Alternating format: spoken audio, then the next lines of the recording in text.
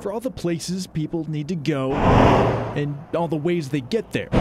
One company operating here in the East Valley wants to keep your hands off the wheel. I think the community has been very welcoming to us in Arizona. Self-driving tech company Waymo now has more than 1,000 riders in the Phoenix area who pay to call one of these self-driving vans 24 hours a day, 7 days a week. It all works like pretty much any other ride-hailing app. You open it up, then you search for your destination, you select where you want to go, and then you request a ride.